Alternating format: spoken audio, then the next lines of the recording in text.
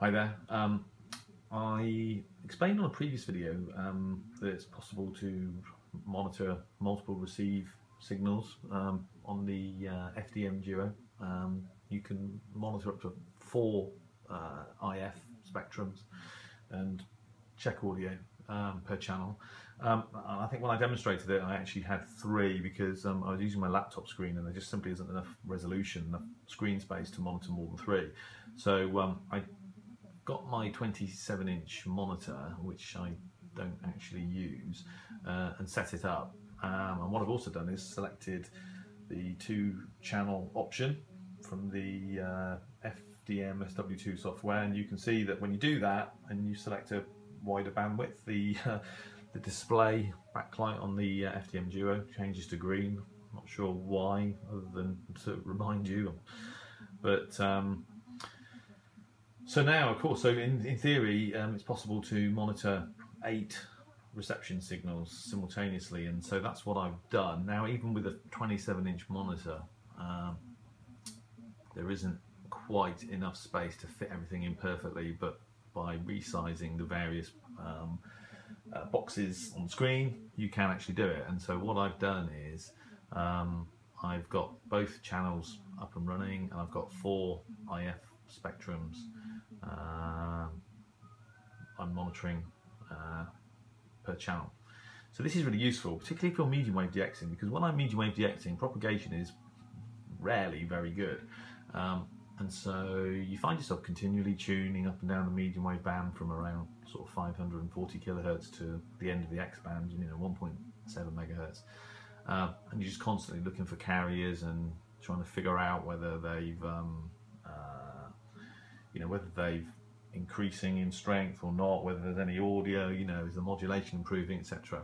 And so, you're just literally tuning up and down all the time. So with this, you can effectively plug in 4 frequencies per channel. So, you can monitor 8 channels simultaneously, and then just keep checking audio, which is really useful. So I'll briefly demonstrate it.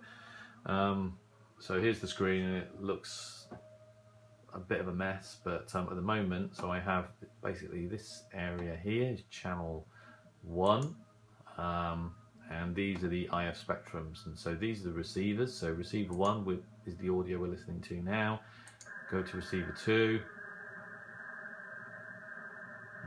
which is, well, very little audio on that signal now. Receiver 3, and receiver 4. And so these are the IF spectrums for those 4 channels. So if I shut the audio down on that and go to channel 2, open the audio on that channel, and so go to receiver 1, which I think is Voice of America, receiver 2, receiver 3, and receiver 4. So there you have it. It's pretty busy, but with a monitor of good resolution, it is actually possible to set this thing up and actually record or monitor 8 receive signals simultaneously. And I thought it would be worth just at least demonstrating that it can be done, and this is how you do it. As I said, it's not easy to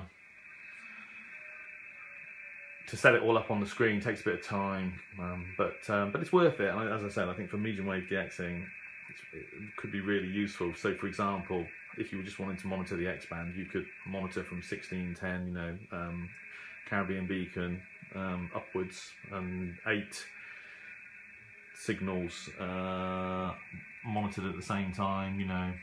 Would have most bases covered on the X band, or alternatively, you could monitor 1610, 1620, Cuba, 1660, and then perhaps some North American channels a bit lower down the medium wave spectrum. But anyway, so that's what it looks like, and as you can see, can't really see that very well because it's so bright.